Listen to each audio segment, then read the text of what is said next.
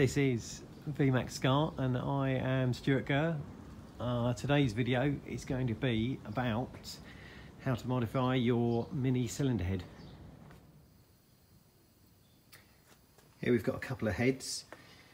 This one is a 12G940, early casting because it's got the extended section around the thermostat housing. This is a 295 head, so small bore. The heads are pretty similar, restrictions are in the same place. You've got the raised valve guide boss on the inlet and exhaust ports. Don't know if you can see those there.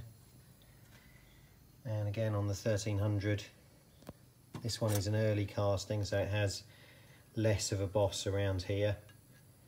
But you can see that the boss is quite a major restriction in the exhaust port.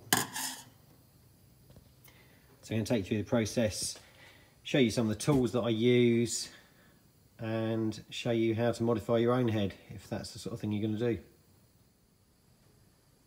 So first job, knock the valve guides out. So I've got a simple drift here. You can use a press, or you can just use a hammer and drift like this. It's just turned down to fit inside the guides, and we'll knock that out.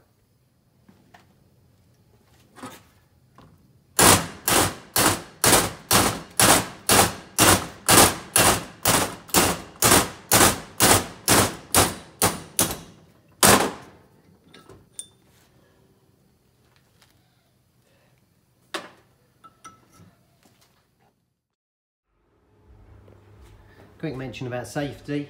Obviously, don't attempt any of this if you're not happy and if you don't feel safe.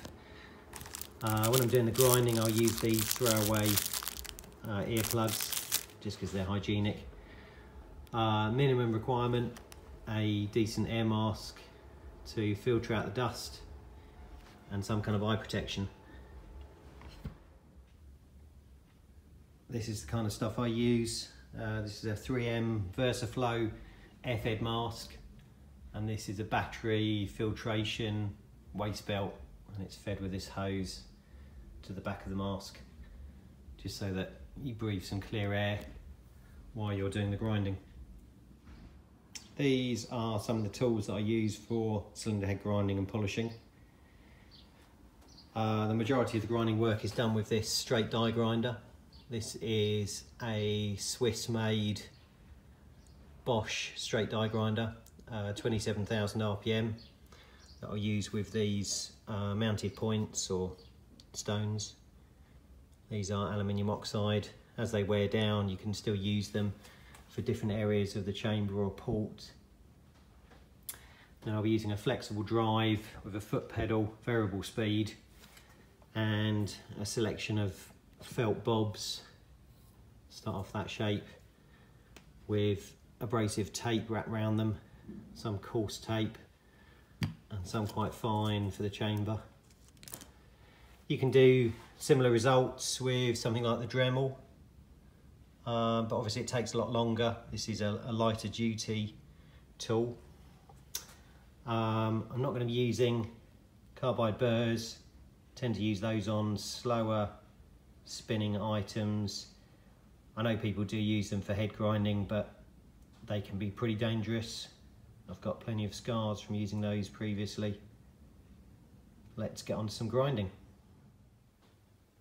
This is where we're going to be doing the grinding. This is in my grinding shed. Keep the kind of dust out for the rest of the workshop. So I've got a dust extractor, a sort of an industrial hoover, a Festool one, which I'll use with this adapter, and it will just draw a lot of the sparks and the grit away as we start grinding. So we'll start after we've done an initial check of the head for cracks. Sometimes they can crack across here or in the centre to this brass plug out to the chamber. I've done a visual inspection of this head, and although it's quite corroded and messy looking, it looks like a usable casting. Let's start some grinding. So we're going to be using the 1-inch ball This is probably down to about 20 mil, and we're going to start grinding this inlet port. Obviously there's quite a lot of health and safety about mounted points. You should read whatever recommendations your grinder comes with about how far out to have a grinding point. I've obviously been doing this for quite a long time, so I'm happy with this amount of overhang from the chuck. But yeah, check your grinder's instructions if you're using a grinder. If it's a much smaller diameter, something like you'd use in the Dremel, you can get away with a lot more length of stone sticking out of the chuck. Right, let's grind this inlet port.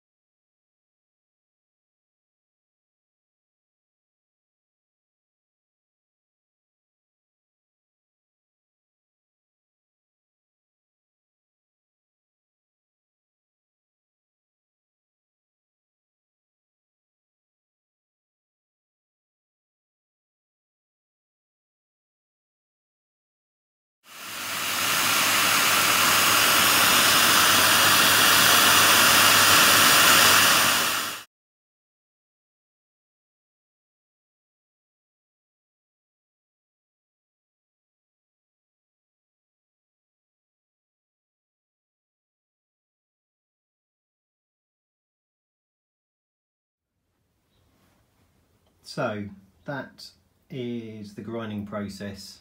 I've just done one chamber. So that's the chamber work.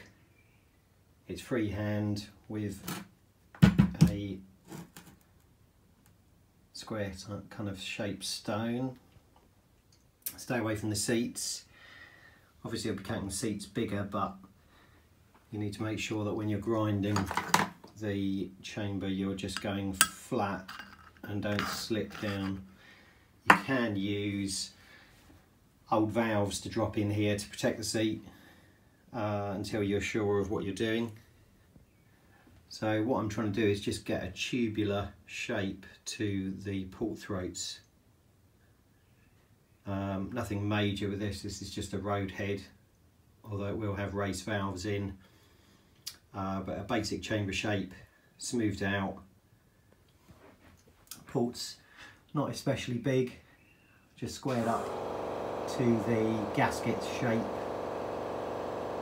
Just lost the locating ring around the inlet port and smoothed it out to make it larger.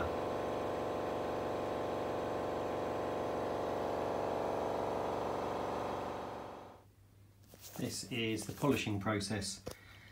So I'm using quite coarse 80 grit tape wrapped around this piece of felt on a long screw, and that's what I use to polish the ports. You don't want the ports too shiny, you want to keep the fuel and air mixed, and if you go for a really polished finish it can separate the fuel and the fuel kind of condenses on the walls of the port. So you want to keep them slightly rough. I find that this flexible drive setup will give me a smooth enough finish to blend all the grinding marks, but good for airflow and good for fuel atomisation. I'm going to use that on the inlet and the exhaust, and the ports inlet and exhaust as well.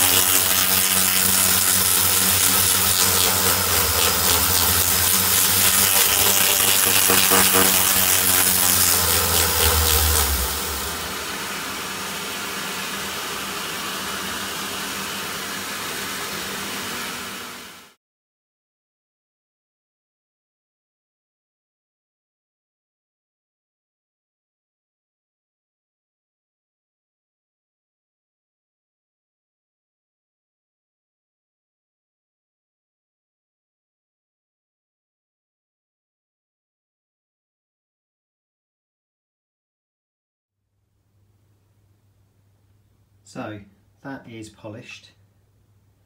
You can see there's still a fairly rough finish on the ports, but all of the original areas are smoothed out and ports are slightly bigger.